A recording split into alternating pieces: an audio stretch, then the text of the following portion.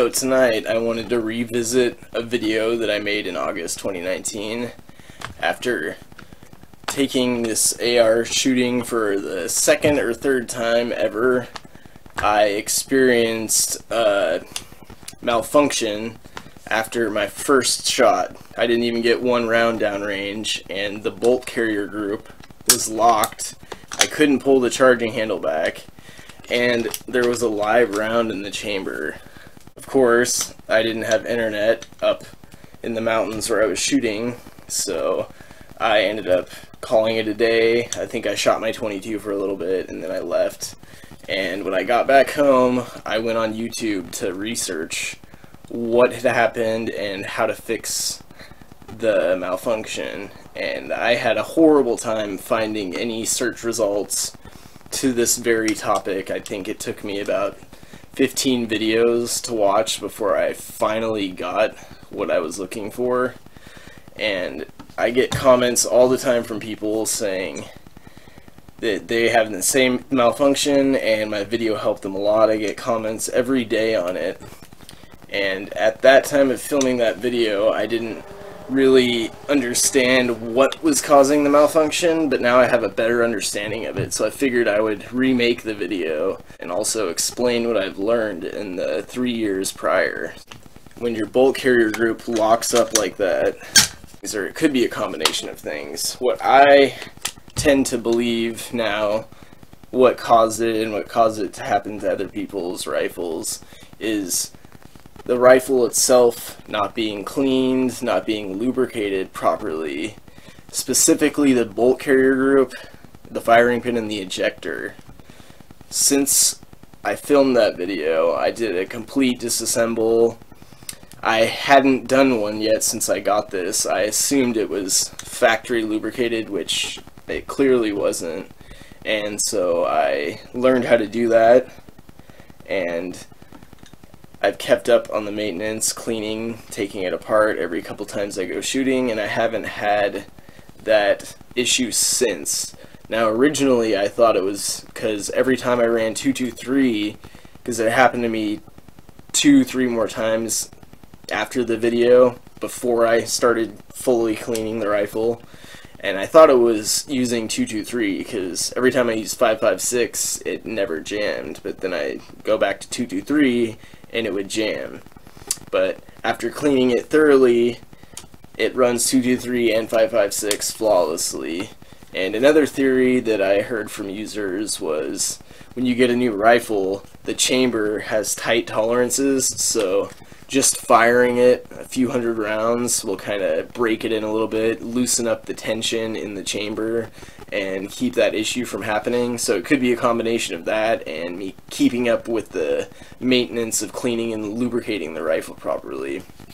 I'll include a card up there of an AR15 complete disassemble, cleaning guide, lubrication, and reassembly video that I made. If you don't know how, which I didn't at the time. I had to use the Bushmaster manual that came with this rifle to learn how to do it. So it's a really helpful video if you're just getting into ARs or if you've never taken apart the bolt carrier group and cleaned it properly.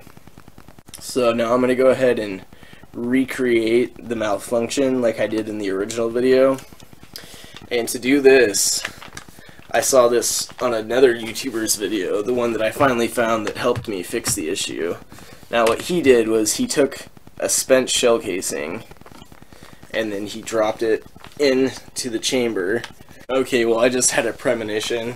I just tried to recreate the circumstances like I did in my original video, and firing this spent casing is not jamming it up like it did previously.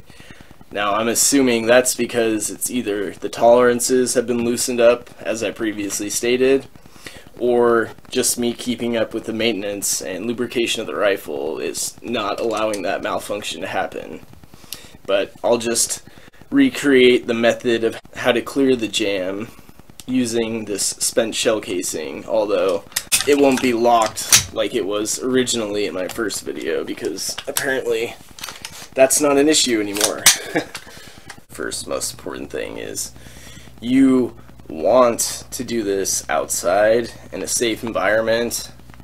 Now, technically, it should not fire. There's no reason slamming the stock down will cause the firing pin to go forward and strike the primer on the cartridge, unless your finger is on the trigger for some reason, which you should have trigger discipline and never have your finger on the trigger unless you're ready to fire. That's one of the first rules of firearms that you learn. So I would recommend doing this outside just in case, you never know. Have a backstop, maybe a hill or something like that that you could fire into, because you don't want to fire straight up into the air. But 99.9% chance you're not going to fire. It's not going to go off unless your finger's on the trigger, because it's been debunked by multiple gun experts that slamming the stock down will not engage the firing pin to strike the primer, firing off the live round. First, let's do a safety check on this guy.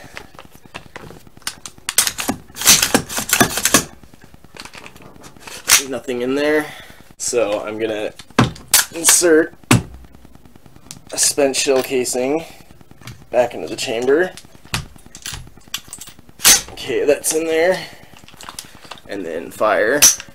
So now originally this would have been stuck. It wouldn't move no matter what. Oh, see, now it's... No. Yeah, see, it's gonna come free. Okay, so now most importantly, to clear this malfunction, the first thing you want to do is collapse your stock.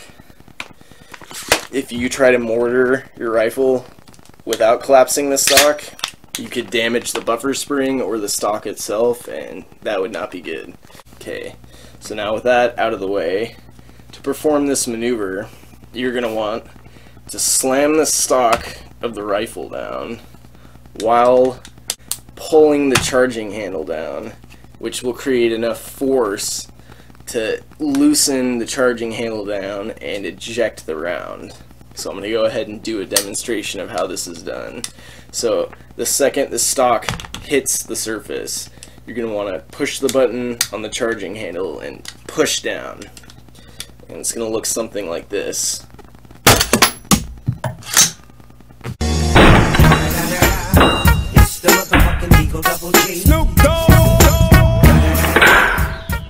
And there you go, problem solved. So I hope this helps.